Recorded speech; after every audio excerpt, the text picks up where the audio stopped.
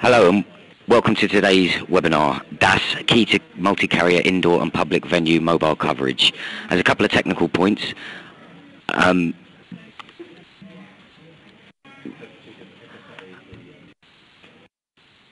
this webcast will be available on demand afterwards, and if you do have any technical issues, please log off and log back into the system again, and that should erase most of the technical issues. I'll now hand you over to Khushbu, the conference producer at Avron Events. Hello everyone and welcome to the DAS webinar. My name is Khushbu Sega and I'm the senior producer for Avron Events. I'm sure you're aware that Avron is running the Small Cells America Summit, which is taking place from the 1st to the 3rd of December this year in Dallas, which will be an exclusive partnership with the Small Cell Forum. Thank you very much for joining us for this webinar today on DAS, Key to Multi-Carrier Indoor and Public Venue Mobile Coverage. For this webinar we have Sue Rudd from Strategy Analytics and Derek Smith from AT&T, who will be addressing a range of key questions about the future of DAS. I would now like to hand over to Derek Smith, who is the area manager of AT&T's Antenna Solutions Group. Thank you. Thanks, Chris. Again, my name is Derek Smith. I'm the area manager for our National Technical Standards team here within our Antenna Solutions Group at AT&T. Primarily focusing on DAS and indoor small cells, and want to first thank everybody for joining, and hopefully you guys get a lot out of this this webinar. So let's go ahead and get started.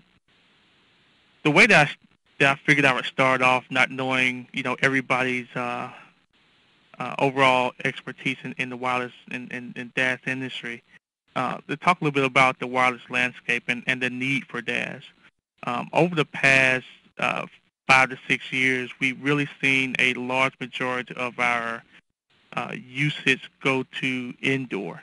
Potentially 80% of the traffic that we have, especially on the AT&T network, has been for indoor users. And that data traffic has increased more than 20,000% on our network alone.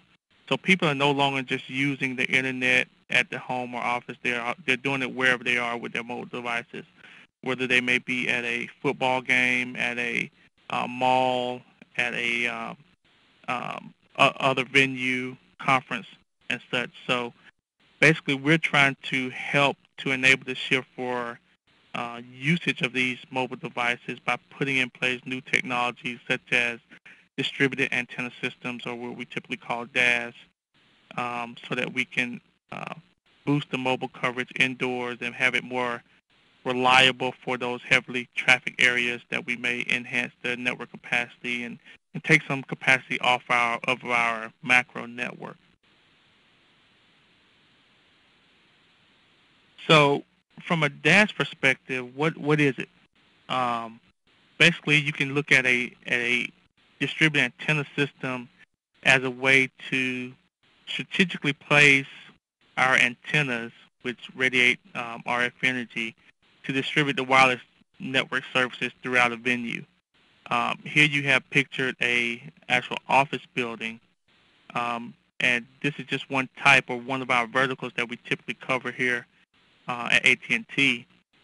But basically, you have different components associated with a DAS system. Now, a distributed antenna system can either be what we call active, where we have components that require a separate input power source, such as transceivers and amplifiers, or you can have a passive DAS, which does not necessarily require any input power source, where you can utilize things like coax cables, splitters, couplers, in order to distribute that RF energy throughout a particular venue. Typically, for a lot of our DAS systems, what we're typically going to have, one primary location within a venue. That's what we call our equipment room, and that's where we're going to house a lot of our RAN and DAS equipment that's necessary for spreading throughout the building. You also have fiber optic cable in a lot of instances, depending upon the type of DAS that you have, remote units, coax cable going out to your antennas. The key thing about a distributed antenna system is to attempt to make that antenna system transparent to the mobile devices. So what you want to have the user think is that they're still using the same type of system or they're getting the same performance off the system as they would a macro system. And typically when we deploy these systems, it's going to be a little bit more expensive because we have to do a lot more internally to the building, and installing the actual equipment, like running the cable, coax, and fiber is going to be the most labor-intensive part of that deployment. So a DAS is something that's very very useful, especially when we're dealing with like taking capacity off our macro network and putting it on a system that's dedicated and can support and provide the customers within that building or venue with a dedicated system to use for themselves. Now, typically for our distributed antenna systems, the first thing that we typically look at is what are our customers experiencing? How are they being impacted by the current macro network, and what are they missing? Are they having blocked calls? Are they having poor coverage? Are they having drop calls, access failures, low throughput? Those are the things that we use as our triggers in terms of whether or not we need to deploy a distributed antenna system in a typical area.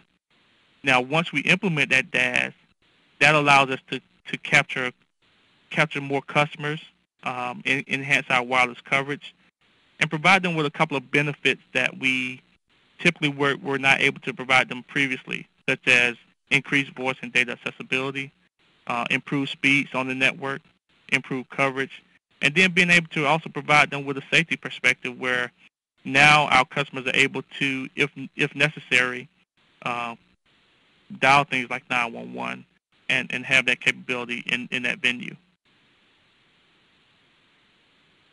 So how does it work? I think on the slide deck that you guys are probably seeing, I can't see it on the webinar, but the slide deck also has some verbiage around these items that are highlighted here. And what I really want to get out of this slide was primarily to allow you to understand the three primary components for a DAS system. The first part is our head-end piece that's down here at the bottom, which allows us to connect our RAN equipment or our Node Bs, eNode Bs, directly to the DAS head-end. That's going to do a lot of the conditioning of the RF signal, converted so it can be transmitted via fiber optics up to the remotes that will overall distribute the signal out to the antenna and convert it back to RF.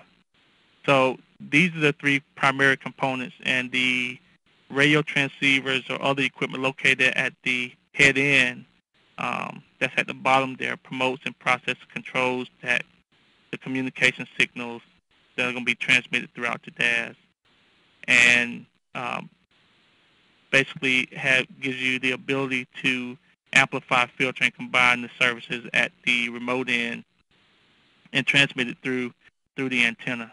Now, there are different kinds of antennas that can be used in a typical deployment. This is one for a building system, but there are other types of antennas that can be used here, either omni antennas, directional antennas, depending upon the deployment. In stadiums, you will primarily see more directional antennas, such that you can kind of shape the coverage area as necessary for a particular venue. One of the key things that impacts what type of antennas that we typically use for DAS is going to be the venue owner's ability to allow us to put antennas where we need to put them.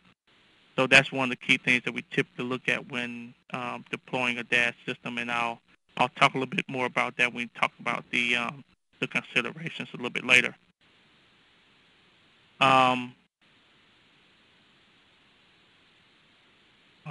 well, I guess it shows up as a as a animation. But the key opportunities for DAS, and I tried to break this down into venue types that are both national and kind of international, because I know we have some people on the webinar that are international. One of our biggest key areas that we typically deal with on the DAS side are stadiums, arenas, convention centers, and then like airports. Those are our really big areas with regards to DAS that we deal with. And the primary reason is because a lot of those have a higher than normal user density that requires us to have a higher gain system, a higher capacity system in place, such that we can support the amount of traffic in those high user density areas. Typically, those are also going to be areas where you have a lot of lower mobility situations that we don't have to worry about the mobility aspect as much. And those are ones where we also have a potential to have higher data rates. In some of our other areas that are mentioned below, like office building, retail, industrial, campuses, we've started to look at utilization of more small cells for those general areas. And also, in some cases, we may implement a DAS to support that. So these are the key areas of market opportunities that we, from an AT&T perspective, have looked at deploying DAS systems and also small cell systems to support the coverage and capacity needs that we have for the system. Now I'm going to pass it over to Sue Rudd, who is going to talk a little bit about some of the drivers for deploying DAS systems. Thank you very much indeed, Derek. Really appreciate the overview. I'm Sue Rudd with Strategy Analytics. I'm Director of Wireless Networks and Platforms. We work a lot on what are the new technologies that are going to deliver all the traffic that users are demanding. And in fact, we just issued our new traffic forecast. And we're seeing a tremendous consumerization of the indoor use, with business people bringing their own consumer-related devices, the BYOD market, as it's called, bring your own device, where corporations are finding that their own employees are bringing huge amounts of devices and needing huge amounts of capacity, both Wi-Fi and mobile, indoors in the building. And one of the challenges has been that they don't necessarily know which operator their employees are going to be using. So DAS has really established itself, I think, as the key solution where you need what is called a neutral host. In other words, you may have employees who are using any one of 4 or 5 vendors that have macro cell coverage in the area. So the ability of DAS to be a neutral host has been one of its big differentiators. The other one, as Derek alluded to, was that the largest installations, this is really an efficient solution. Wherever you can justify the fiber in the risers, or the fiber around a stadium, or the fiber along the terminals of the airport, because you've got the kind of high traffic capacity, these are the sweet spots for the DAS deployment, because covering that cost and then finding a way to share it across both the venue and the operators that are bearing some of the cost of the installation is a really critical part. But getting to that critical mass is where DAS has tended to be a high-end solution. So similarly, it has typically tended to be appropriate where you have a single corporation, particularly a large corporate enterprise that has its own major corporate headquarters. And for instance, where they may actually be able to do some backhaul fiber, and with some of the newer fiber technologies, the DWDM technology, you can potentially start to share the backhaul of the base station to the tower with other traffic. We're starting to finally see the ability to do that. But typically DAS has required the same kind of things that are required for dedicated remote base stations and remote radio heads with what's called CPRI as a proprietary protocol running on its own fiber. So the economics of the fiber connectivity both within the building and to the building are a really important part of that. So typically it's been associated with buildings where there is already that kind of high-speed connection. And of course campuses, which very often will have a high-speed fiber connection, and large multi-tenant buildings where there is a landlord who can make the same kinds of decisions that a large corporation could make for the whole building. Just to see what that looks like, I put in an example here. This is a nice one put together with a little company called CHR Solutions that actually does a lot of rural and smaller operators support systems. They've been very much focused on the ability to remote some of the mobile infrastructure and then share it across a number of users. And in this example, they put together a nice diagram. You see at the top, you have a stadium, and then you have these high-rise buildings which look like the one that Derek put, and each one of those will have fiber in the risers to connect the DAS across all floors, and they're showing here that it could be WDM or CWDM technology. And then we have a whole bunch of areas, and as you can see, this can actually include some multi-tenant service areas around the fiber ring in this metro area. Or it could be a station, could be an airport. And you bring all of this back to the host aggregation, which is typically what we call DAS head-end solutions in the buildings, and then bring it back with digital transport to the macro infrastructure. So DAS really needs to be viewed as an integral part of your macro deployment, but it can get significant reuse through dropping the power. Originally, DAS used to take a sector of the radio frequency and you were essentially taking that away from the macro cell. Now with much lower power solutions and things like Ericsson's modified DAS solution like Radio Dot, you're starting to see in-building use actually give some incremental spectral efficiency and spatial reuse for the in-building solution. I thought a nice picture would be good for, and there was an Urban Land magazine, believe it or not, of all publications, put in an article from Crown Castle, another one of the tower providers. American Tower is also known for supporting these kind of deployments. But they show a very nice example. If you look at the picture here of this very elegant commercial building, but in the ceiling you see the little round raised hub that is in fact where the antennas for the DAS system are. And basically they're showing it how nice it can look within an existing building. And the article is called Raising Bars in Commercial Buildings. I think indoor coverage is something we've all encountered.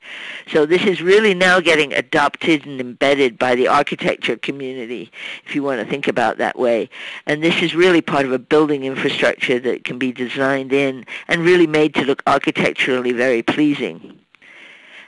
The diagram on the right, on the left, shows just the relatively simple view of the same infrastructure source with the redistribution on every floor from the central site.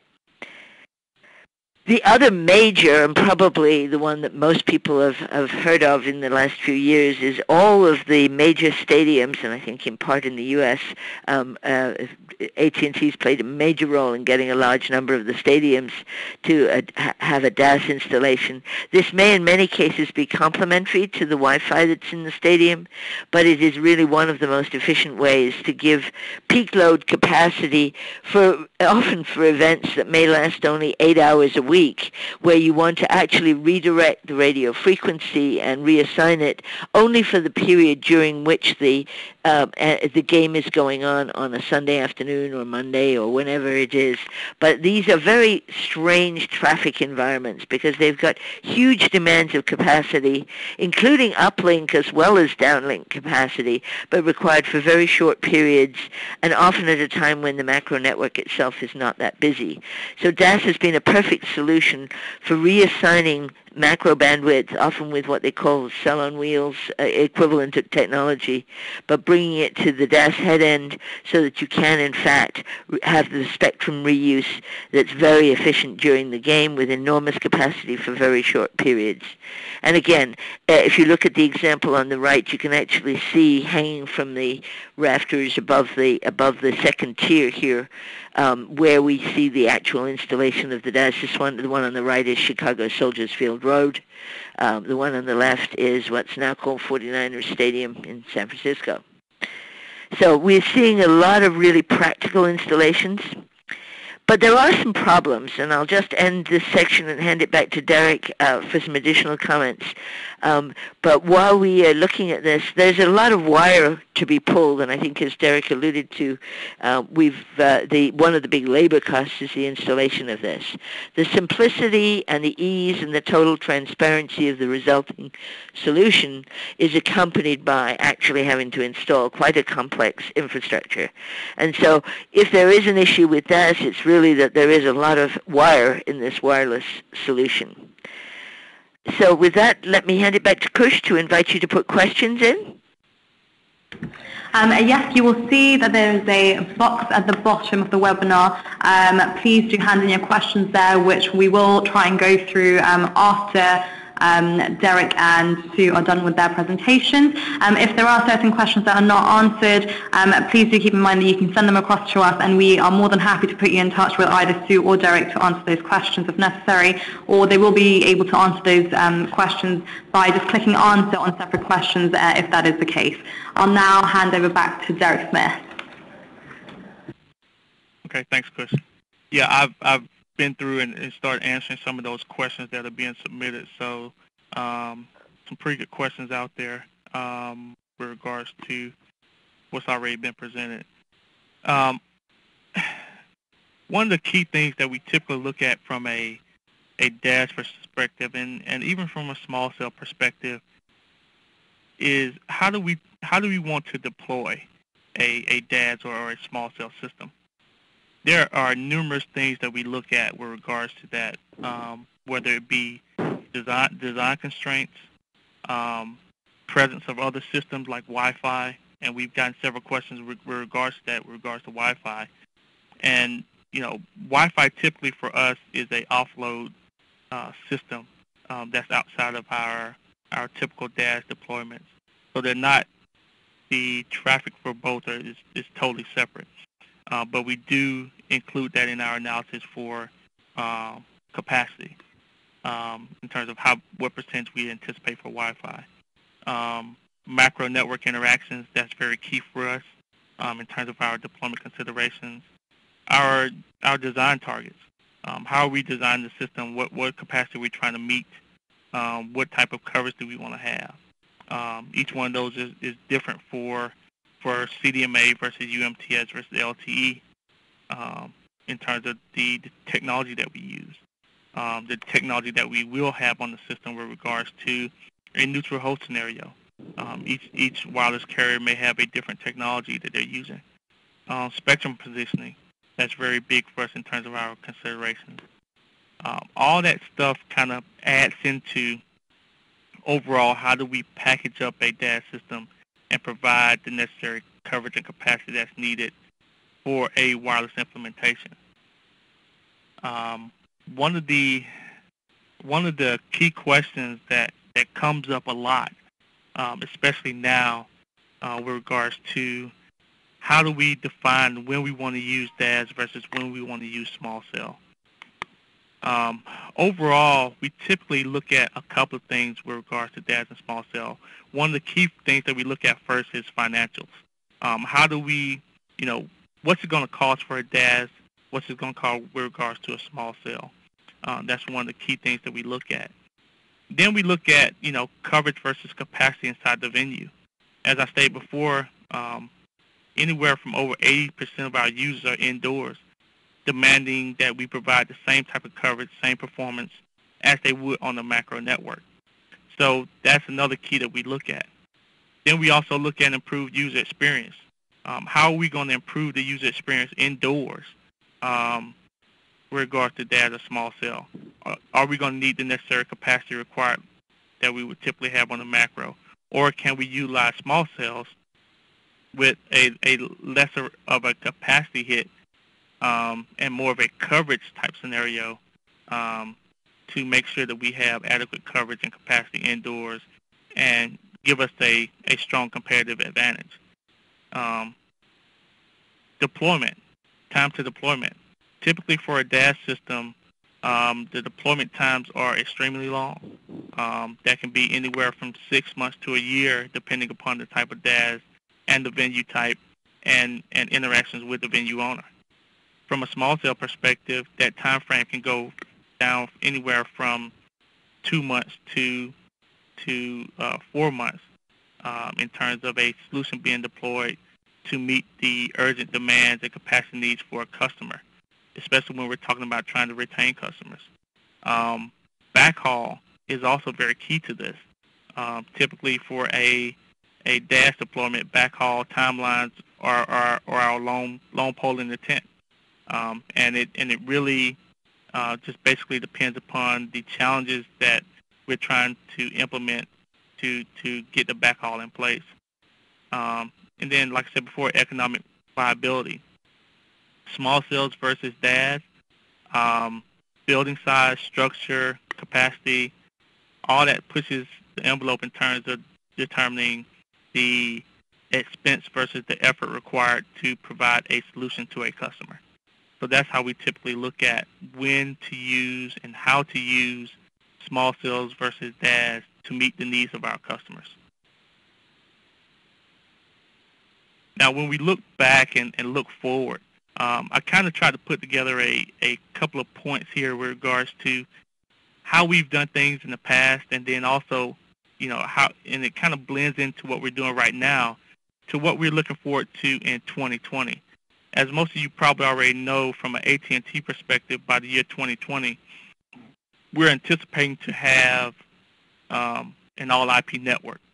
And what that will do will give us a lot of flexibility in terms of wide-scale heterogeneous type networks that we can deploy to meet the needs of our customers.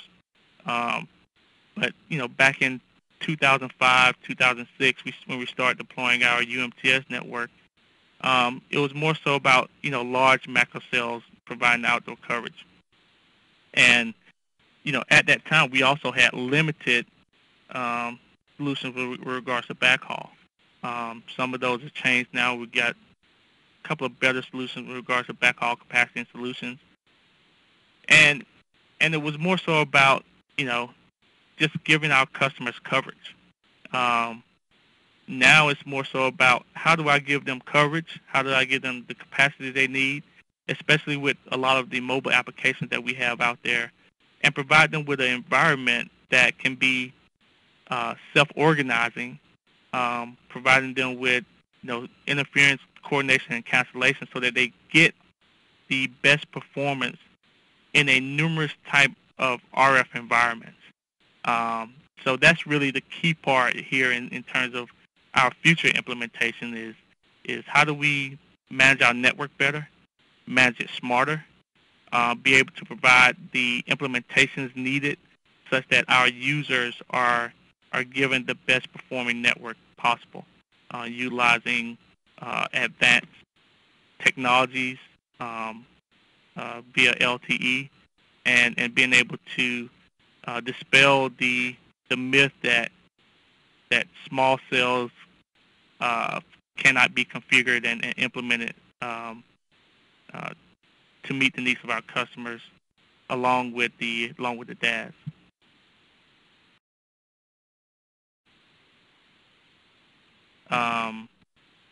So now I want to turn it back over to Sue for some final thoughts as well. Thank you very much, Derek. Yes, taking off from that point, we tried to put together some comparisons of where and when you might want to choose these different signals or different systems for enhancing the indoor signal strength and giving better coverage as well as capacity. And what we put together here, and again, this is an initial cut. These economics are changing by the moment. And one of the interesting things that we're seeing is a sort of more of a continuum of solutions rather than these are mutually exclusive alternatives. I did add in here in the first row of the chart the signal booster solution, which is probably the simplest thing an organization and corporation can do for themselves just to regenerate the signal. But most recently, we have now seen some digital signal booster solutions so that you can literally extend the solution from a window across the office or make sure that you have coverage at least for a couple more of the offices. But this is a temporary, ad hoc, but relatively inexpensive and very fast to install solution. But we are seeing digital versions that now give a good radio answer for the user, treating it as just a signal regeneration problem.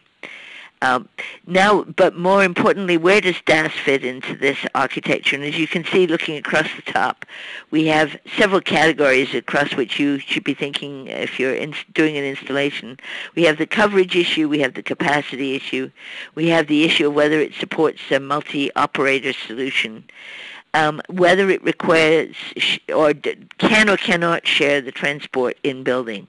That has been a big barrier until relatively recently for being able to share the fiber, a new fiber riser in a building. The estimated cost compared to a small cell. Now, I'm showing small cells as 1x here, but that's the very newest, latest. And it is inherently tended in the past to be more expensive, but when there's an economy of scale, it may actually be cheaper at the building level. And similarly, where we have multiple technologies, 4G, LTE, and you need backward compatibility across multiple technologies, it may be very cost effective. And multiple frequency bands, which as we're seeing over time, this becomes part of what we call a HETNet, the heterogeneous network with multiple frequencies where you may go to a higher frequency for more capacity over a short distance or a lower frequency to be able to get macro coverage. So small cells and DAS will have a lot of overlap, and the cost will be a key issue. So in many situations, you'll want to cost out both solutions. And one of the other solutions that is coming, particularly from some of the macro cell side focused people, is the Cloud RAN, where literally we're remoting the radio head. And to quote one of the vendors, in many ways, DAS can be considered as an evolution of the remote radio head in the sense that DAS can transport data relevant to multiple RF carriers and multiple service providers, but this also means it demands a higher overall link data rate. On the other hand, remote radio heads can be considered an evolution from DAS, so the Cloud RAN is related to DAS, but that extends the coverage not just from legacy base stations. Remote radio heads are now also changing the base station architecture. So when we get to Cloud RAN, we're really taking an evolution that extends the radio architecture as well as the ability to give better in-building coverage. And there's an interesting new hybrid solution from a vendor called Airvana OneCell that looks like a small cell solution, but is really more of a Cloud RAN where you can have multiple operator remote radio heads in a single configuration.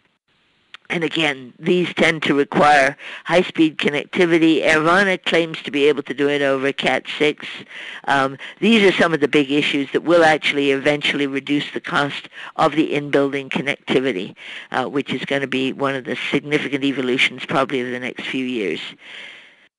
But this is actually from a mature market, this has suddenly turned into a very exciting, innovative market. So let's look at where we are today, and these are some very good charts produced by the Small Cell Forum that were published earlier this year in January. They looked at whether, in fact, DAS does fit better into some situations than small cells. And on the left-hand side, you see a building with a particular single operator solution where that was all that was required.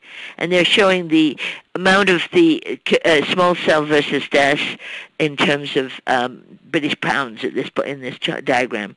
They're showing the relative cost of the solution, and you can see that their DAS is consistently the more expensive solution versus small cells for the coverage of that over all the different building sizes shown here. But if you look at the right-hand chart where you need to have the multi-operator in-building solution, then you are now seeing that there is a crossover point at around 12,000 square meters, which is about 120,000 square feet.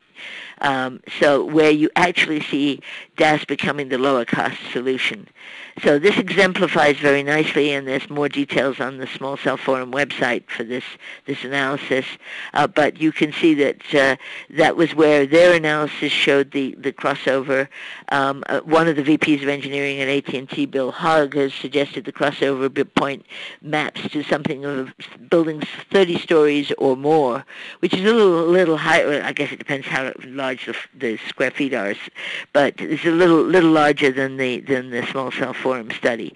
But still, nonetheless, we're seeing that there is a crossover point, and in doing your analysis for customers, it's really important to really look at each individual installation and see whether, if you need a multi-operator solution, which many landlords and building owners do want to have, that's where you may well have a key point at which DAS becomes the cost-effective solution.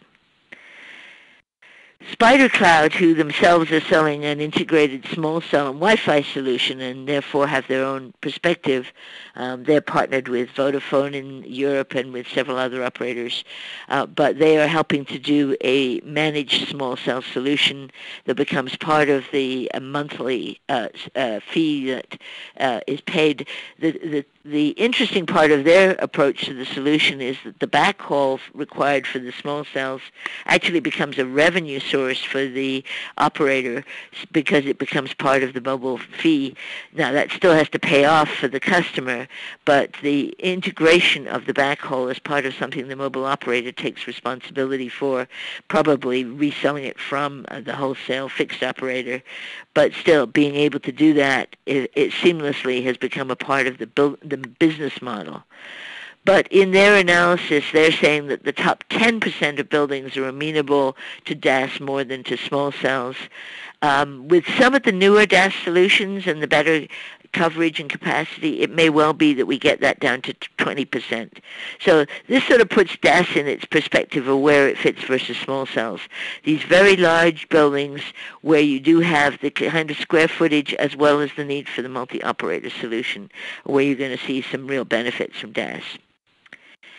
And then just to put it all together, and as to how this continuum evolves, we're seeing these new evolution of these new solutions with signal boosters, as I mentioned, just playing a small role, but a useful role for office buildings where you can actually boost even a 4G signal in building with your a premise device. And then we have solutions like the Airvana one-cell solution. And one of the key issues here in designing small cells is the intercell borders. And this is an area where DAS itself has a lot of the intelligence to manage these. And the challenges for small cells have really been to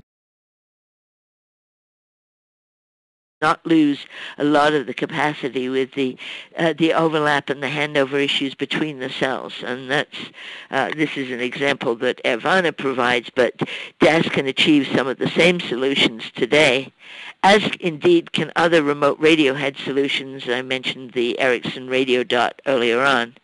But the Cloud RAN solutions, which are designed initially for remoting the baseband radio, which remains at the macrocell site from the remote radio head that is distributed out to the antenna site, can in fact be also considered as a future in-building solution. So Derek, do you have any other suggestions of new areas where we're going to see an evolution of this DAS architecture? I think one of the things that came up during some of the questions that have been asked have been in terms of small cell and DAS being utilized together. I see that as really another area where we may see some enhancements, especially as we get more toward a more neutral host type small cell capability, which I don't necessarily see that in the short term. I see that more as maybe years down the road. But the overall thing that we're looking at right now is can we utilize small cells in a DAS system where we can distribute the signal out further and wider, utilizing small cells. And the key thing with that is understanding your capacity needs and the capacity limitations that you may have from a small cell perspective. The neutral host piece is really a big piece that kind of governs that and how we utilize that. So those are some of the things that I see on the horizon that's going to really drive us. And other things that I see are related to the capabilities that we have with regards to small cells and even DAS with regards to self-optimizing networks. Those are some of the big things that I see on the horizon that are going to drive us to a better position with regards to that heterogeneous network that we talk about a lot in terms of having a macro system, DAS, small cell, all having to work together to provide the necessary coverage and capacity that we need. Great. Maybe I can now hand it back to Kush to do the question and answer session. Yes, thank you very much for that, Sue and Derek. We've actually had quite a few questions come in, so apologies if we don't get to address them, but I am aware that Sue and Derek have been replying to some of them directly. The first question we have here is asking for strategy advice on small cells versus DAS deployment. Can we start with Derek, please? Chris, what was the question again? Sorry, so the question is asking for strategy advice on small cells versus DAS deployment. Like I said before, the biggest thing that I would say from a strategy perspective with regards to whether to deploy small cell or DAS is going to be cost. What do you have to spend for the deployment? And that typically goes out to our customers in terms of how much are you willing to spend to get the coverage and capacity needs that you have in your venue. The second thing I say would be, how fast do you want to deploy it? If you have the money to support a DAS and you can wait the amount of time that it requires to deploy a DAS properly, then that will probably be your best option. If you want to have something that's a little bit quicker to provide customers with limited capacity and more coverage, more coverage per se, then I would say small cells would be the way to go. Just to add a quick comment, the title of this webinar was the key to multi-carrier indoor and public venue mobile coverage. As if you are in one of those two categories where you have a large venue and especially a public or a semi-public venue, there is probably DAS is the answer today. For a simple, or not a simple, but a well-proven installation approach to deal with those very large buildings where you must have multi-carrier coverage. So I think the first step in defining your strategy is, are you in that category? And then look at the cost, as Derek suggested. Thank you, Sue. The second question we have here is, what are your thoughts on Wi-Fi with DAS? I've gone through and I was answering a couple of the questions with regards to Wi-Fi versus DAS, and I think for some of our larger venues like airports, convention centers, stadiums, arenas, I think Wi-Fi implementation along with DAS serves a great purpose. One, it allows us to not bog down our DAS necessarily with a lot of data traffic, which you typically have on your Wi-Fi network. And then it allows us to have the capacity needs, especially in those times when we have a lot of people in those venues, to be able to provide them with the necessary voice capacity if needed during those times when it's heavily populated. So to me, from a Wi-Fi perspective, Wi-Fi and DAS should be complementary in a venue. So I like the fact that we can have both DAS and Wi-Fi in a system. And I would endorse Derek's point about voice over Wi-Fi may change this picture as we see VoLTE coming in on the wide area. Once users have a voice over LTE phone, to increase the footprint of VoLTE rapidly by adding it over the Wi-Fi may be a very attractive solution. The VoLTE has this wonderful voice quality, voice over LTE, and if you have, once you have a VoLTE phone and have experienced it, you're going to want to try and expand where you can use it. And so we fully expect that to happen over Wi-Fi very rapidly.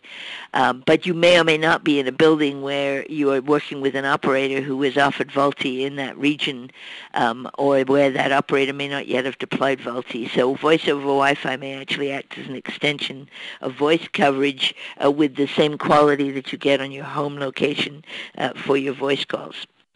So it's another dimension of another variable to think about in how you look at the advantages of DAS, small cells, and Wi-Fi, depending on where you are in the VoLTE deployment capability. Thank you. The next question we have is, how is active DAS better than passive DAS? I wouldn't necessarily say active DAS in all cases is better than passive DAS. We've had several scenarios where we've deployed active DASs, especially in a stadium scenario, when we deploy passive DASs, and sometimes the passive DASs work better. It's a deployment consideration that you need to take into consideration. Active DASs typically have a little bit higher noise figure that we have to deal with, especially on the uplink.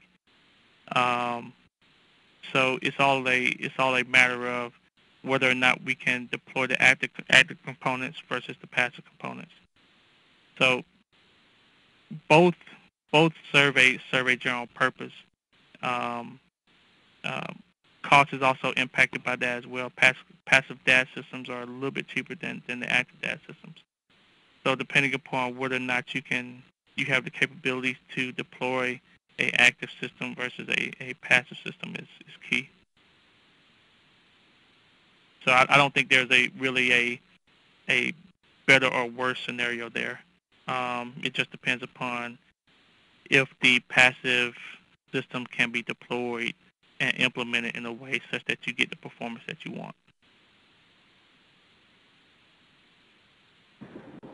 Sue, would you like to add anything to that? I take the point that it's really more of a technological constraint of what you can do rather than necessarily a choice. Right. The next question we have is, can DAS be used as a highway coverage?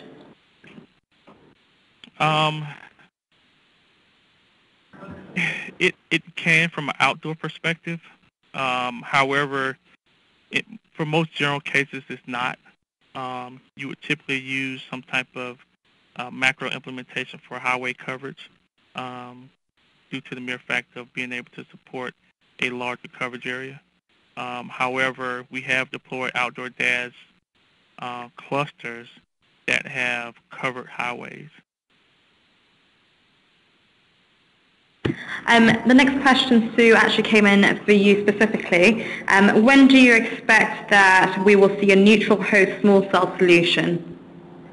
Oh, yeah, this is a tough one because it relates less to technology. I think this is related to shared networking in general. I think one of the first things we may see in building is with multiple, depending on the size of the facility in a public venue, if you imagine a large shopping mall, may well have base stations from multiple vendors, or you may have something like the Avana One cell where you actually have the remote radio that is then backhauled to different vendors, and then Cisco with Ubiquitous has another solution that requires termination back at the vendors. In some countries, I know in the UK it's been easier to do than here, and it relates to the agreements that you need to have different RF systems and small cell systems terminate back to the infrastructure of the different mobile operators. So it turns out it's really more of a business issue.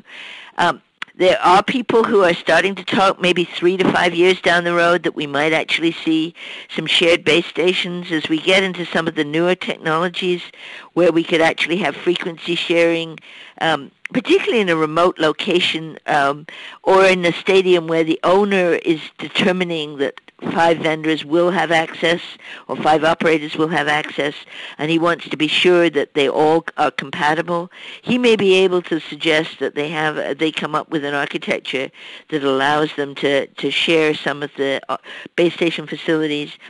But at the same time, as eNode Bs get really cheap, we're expecting them to get very, very inexpensive and proliferate like popcorn. And as we get some of the spectrum reuse with different operators at different frequencies, we may well see just multi-vendor operations with multiple HetNets in the building. And so it will very much be up to the venue to decide whether that's important to coordinate or whether, in fact, the operators will eventually come up with a business case. The simplest solution I have come up with is to offer zero-rated in-building roaming, because the real reason that this is a challenge if you don't have the operator that you're using in-building is you're going to be paying roaming fees for in-building usage, which most people are not willing to pay, especially as corporations are now really, the employees are using their mobile phones as their business phone, and so they don't want to pay roaming charges for their primary phone just because they're not at their primary location. Thank you, Sue. The next question we have is, what determines whether a Wi-Fi DAS or small cell solution will be used? Can you say it again, because I kind of broke up there? Sorry, that was what determines whether a Wi-Fi DAS or small cell solution will be used? I think that kind of goes back to a similar question that I answered previously. I mean, it's all based upon what a typical venue owner needs, and how much money there is to spend on it, and the relative time frame that is needed. Typically, for, like I said, a lot of our high capacity venues, those are going to be DAS, because DAS has a more of a capacity capability than say a small cell. But generally, it's just basically based upon those factors: cost, performance needs, and then how quickly they want to get it implemented. Yeah, one interesting fact about small cells is I believe 100% of small cells are capable of incorporating a Wi-Fi access point. Now, the challenge of that is it then has to integrate in-building with the existing Wi-Fi in-building. But I fully expect that the operator's interest in having a seamless end-to-end Wi-Fi as small cell combinations will in fact accelerate as we see the small cells deployed with the option for operator managed Wi-Fi to come in with the small cells. So we'll see that becoming a more integrated part of the solution.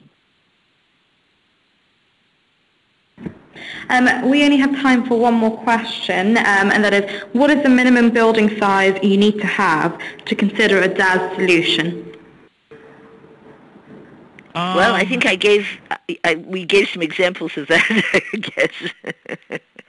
Yeah, I think, and I actually had another slide that I was going to add to this, to my deck. but I didn't add it in. But from a size perspective, generally, if you're looking anywhere over, I want to say like 10,000 square feet, you can equally say, depending upon the capacity needs and the coverage needs for that building or venue, you could either go either way, small cell versus DAS.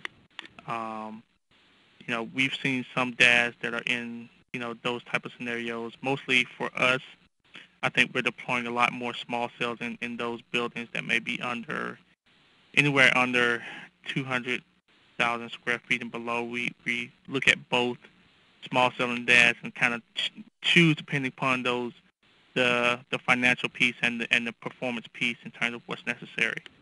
So it kind of just depends upon the need and what you have to spend on it. Fantastic. Thank you so much for that, Derek and Sue. I'd like to thank everyone for joining our webinar today. Just a quick update that at the Small Cells America Summit that we have the slide open for at the moment, we will be having some sessions running on DAS and small cells, and we have speakers coming in from Solid, AT&T, Verizon, Sprint, and Ericsson. I hope you're able to join us at the event, which will be from the 1st to the 3rd of December in Dallas. Please do feel free to contact us for more information on the event, on the webinar, and also if you'd like to ask any more questions to Sue and also to Derek. Thank you again for joining us, and we hope to work with you very soon again.